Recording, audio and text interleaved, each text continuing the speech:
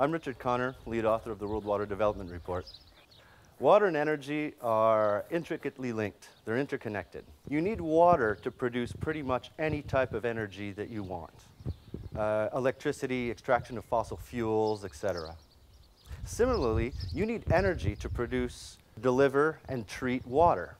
The decisions that you make about water will affect energy. And the decisions that you make about energy will determine how much water you need. Sometimes you can make good decisions about water that'll have a bad impact or a negative impact on energy. On the other hand, you might be trying to make good, sound decisions about energy, but they might have pretty bad impacts on water. To meet increasing energy demands, we're looking at more and more different ways to meet our energy requirements. Take shale gas, for instance, hydraulic fracking. It's a relatively inexpensive way to capture a lot of fossil fuels that would otherwise not be available.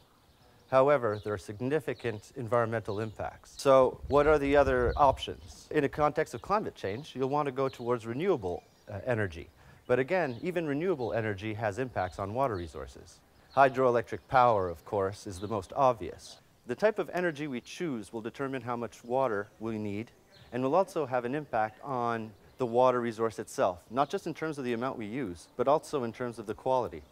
Take hydrologic fracking, for instance.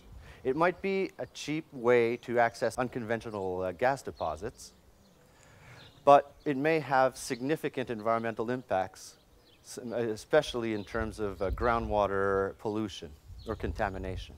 In the context of climate change, when we're looking to decrease our use of fossil fuels, what are the options? Well, renewable energy seems to be a good idea. But again, hydropower has significant impacts on the hydrologic resource, on basins, and even on people. Besides hydropower, biofuels is another renewable energy, but which still has significant impacts on water. Now, on the water side, meeting growing demands will also require more energy. You can think of desalination as a possible way to get ocean water, salt water, to be used for human consumption or other human uses. But again, this requires an awful lot of energy. And that energy has to be produced somehow. And the production of that energy requires water. So you're in a feedback loop where you're constantly increasing demands on water to meet your energy requirements. And similarly, meeting your energy requirements requires more and more water.